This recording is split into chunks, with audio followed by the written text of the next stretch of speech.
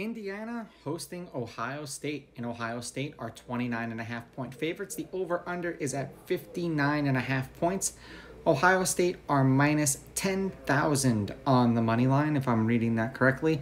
And Indiana are plus 2,200. Now, Ohio State is 10-0 straight up in their last 10 games against Indiana. However, Indiana is 6-4 against the spread in their last 10 meetings against Ohio State. So generally meaning Ohio State's the favorite, they win on the money line, but they don't cover. And the over is 7-3 in their last 10 meetings. Now, the game they played last year, Ohio State won 56-14. They won and covered, and the game went over. The year before that, Ohio State won 54-7. The spread was 21. They won, covered, and the game went over.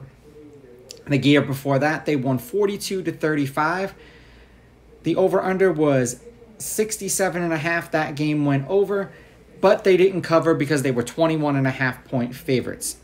The over has hit in their last 5 games that they've played against each other. Obviously, the favorite is 10-0 on the money line because Ohio State hasn't lost.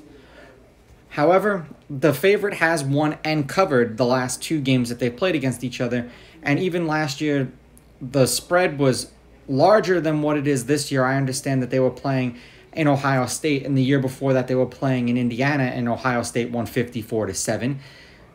With a team that has national championship contentions, and I'm not saying that Indiana is necessarily going to be a thorn in their side per se. I think it just depends upon where they get them in the season, if they're already geared up or not. I do think Ohio State's going to win this game. I do think they're going to cover, and I do think this game is going to go over.